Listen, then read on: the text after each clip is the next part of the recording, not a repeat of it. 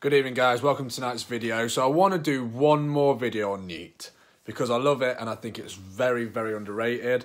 I'm not going to go over all the points from the other two videos, so you can feel free to go and check those out. I'm going to highlight a couple of points from those which I think are the most significant of all, in that basically NEAT can compromise 15 to 50% of your total daily energy expenditure, which is huge, especially when physical activity normally, like the gym, etc., is anywhere between 15 and 30. Another one is that being lean does not offset the damage of excess sitting. So it doesn't matter how lean you are, you still should move if you want to be healthy. And finally, which I think is a big one, is that once you lose 10% of your body weight, so if, say for example, make the numbers easy for myself, you were 200 pounds and you've lost 20 pounds, 70% of the adaptive thermogenesis comes from energy expenditure.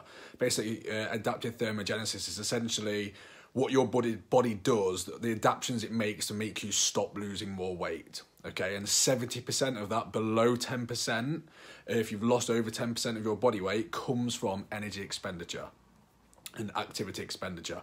So if you want to carry on losing weight after losing 10% of your body weight, NEAT and activity is huge. It's something that should be a huge focus if you want to carry on losing weight, okay? So there's just a quick few points, but go back, check the other two videos out for more in depth about that. What I want to talk about tonight is another thing that I've noticed with me, which is calorie deficits and NEAT. So basically, my BMR plus so basically to get your maintenance for the day and how many calories you should eat a day, you do your BMR and you times that by an activity level, okay? So I'm going to give you an example of me. So for me, if I was sedentary, say 5,000 less than 5,000 steps a day, times that by my BMR, it would come out about 2,400 calories. I am very active, so up to 20,000 steps a day, and that means I can times my BMR by a higher level because I'm doing more. And basically that means that my maintenance at the moment comes out at 3,200. That's an 800 calorie difference just because I'm more active, okay? Now what this means is that I'm currently in about a 700 calorie a day deficit, which means I'm eating about 2,500 calories.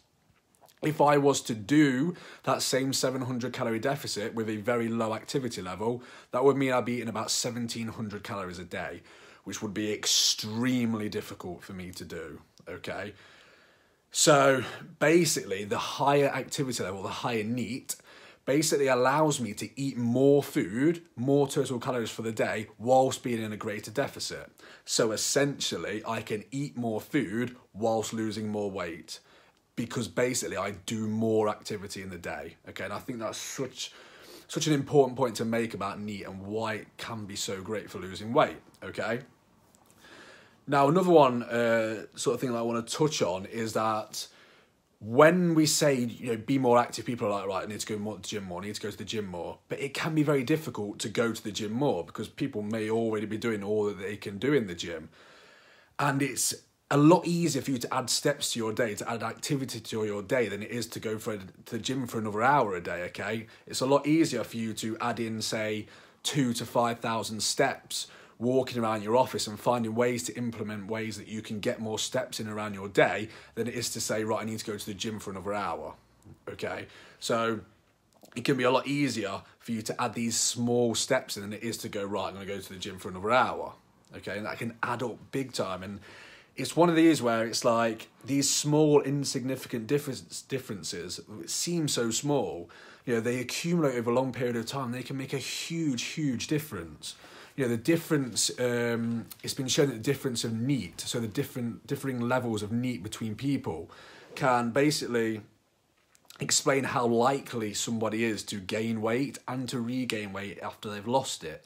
Just this difference in how active they are during the day outside of the gym and, you know, sports and running, etc. And I think one of the big problems is why this is so underlooked is because it's not going to give you a noticeable difference right there and right then.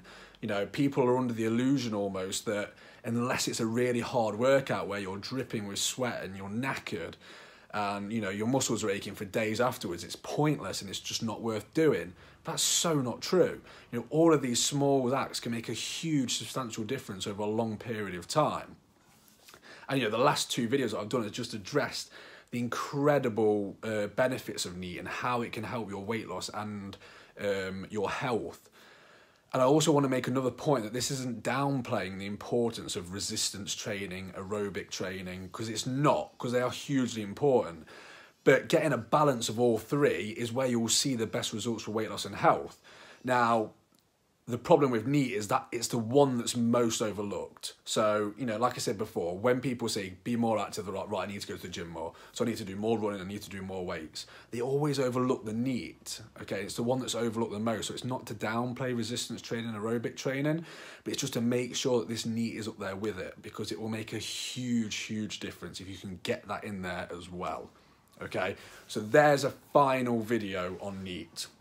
The fact that I've done 3 videos on this should hopefully give you the impression that it is important and it's something that everybody needs to be doing more of for all of the health reasons, all of the weight loss reasons. It's just incredible. And like I say, it's a lot easier for you to add steps into your day and general physical activity than it is to say, right, I need to go to the gym for an extra hour a day. Okay, so much easier. You can do 2,000, 5,000 steps around the office without even realizing, whereas if you've got to put a time aside to go to the gym, completely different, okay? So there's the video for tonight, guys. Hopefully you got some value from that. If you did, please feel free to like, comment and share. Always appreciate it. And the more engagement on the post, basically, the more people it goes out to. And obviously I want to get this information out to as many people as I can, because I want to help as many people as I can. So please do that. I really do appreciate it. If you're not watching this on my YouTube, just be aware I do have a channel. It's just my name as it appears here, Nathan Bancroft, and basically I put all my videos on there, so it's just a nice, easy, convenient way to see all of the videos without having to scroll through my Facebook feed, for example. So please feel free to head over there, hit like, hit subscribe. Again, I always appreciate it. Thank you very much, guys, for tuning in, and I shall see you in the next video.